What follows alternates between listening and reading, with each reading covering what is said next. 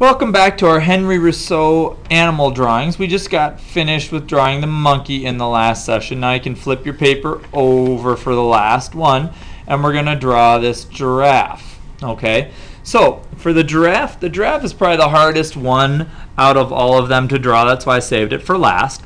And you're going to start with kind of a rounded triangle. You're going to start up here with the curved line in the middle of your paper and go down straight, curve the corner of your triangle, curve the corner of your triangle, and come back like that. Okay, so it's a curved triangle. Then, off your curved triangle, you're going to take a circle. Right up here at the top, you're going to make it, I don't know, maybe a pinky width over from your curved triangle. You're going to put a circle right here, a smaller circle. This is going to be his head. Okay, our two basic shapes. Then down here, you're going to start by doing his neck. You're going to start on his back, and you're going to kind of start a curved line up to meet that circle. Then from his chest about here, you're going to start a curved line out to meet that circle, like that. And in the past, some kids have told me this looks like a chicken leg. I can see that in there.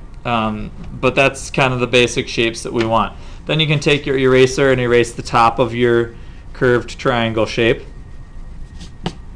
and the bottom of the head circle, so it's all kind of one continuous shape. Alright. Then we're going to draw the legs.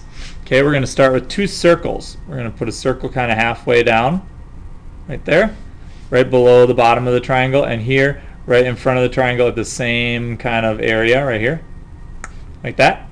And we're going to start with the back leg. We're going to kind of curve and angle right towards that circle, and then when you get there, bump out around it for his knee, and then straight down and over for a flat foot. Then you're going to start up here and straight down on a diagonal towards the knee, bump out around the knee, and then straight down and a little curved line up and down for the foot. Okay. Then we're going to do the front leg, and you're going to start at the chest right here and go straight down into that circle, bump around the circle, straight down, curved over for the top of the foot. And then you're going to start about here, and again angle straight towards that circle, bump out around it, straight down, and a flat line for the bottom of the foot. Okay. Then I'm going to say, notice how these lines are overlapping here. You're going to take a curved line from here down and up to the other one. That's for his belly. Okay, now we're going to erase. You're going to erase the inside of your triangle line.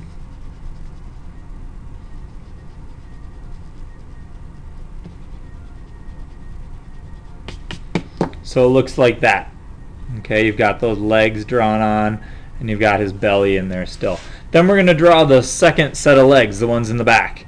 Here you're just going to follow parallel line right around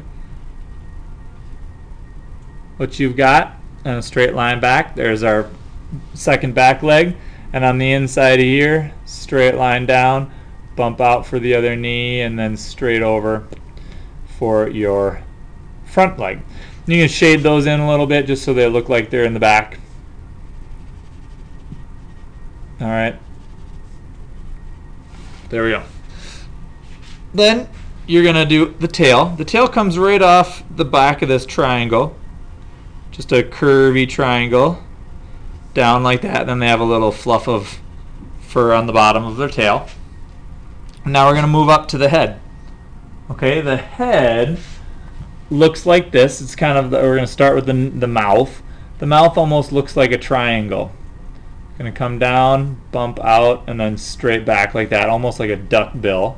And then a curved line down and over like that. Okay, next you're going to draw a little circle for his eye, right there. And then you're going to draw the two little like alien antenna. Little straight line up and a curved circle at the top, straight line up, curved circle at the top. Then they have like a mane on their neck, almost like a lion, or sorry, not a lion, a horse. And they can just be kind of a wiggly line like that, and it does go all the way down into the middle of their back. Then, to make it really look like a giraffe, what you got to do is put the pentagon shapes on. I think there's like 8 kinds of giraffes out there in the world. I could be wrong.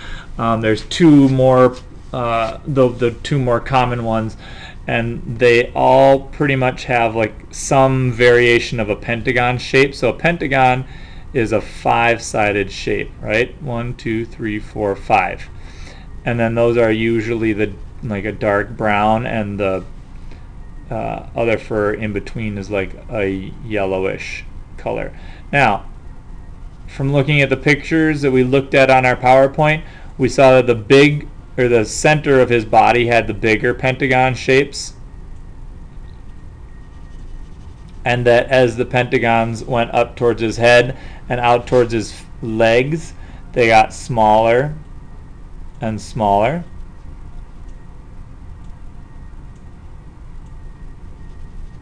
And so you can kind of echo that in your drawing. As you get further out towards the legs, they get smaller and smaller.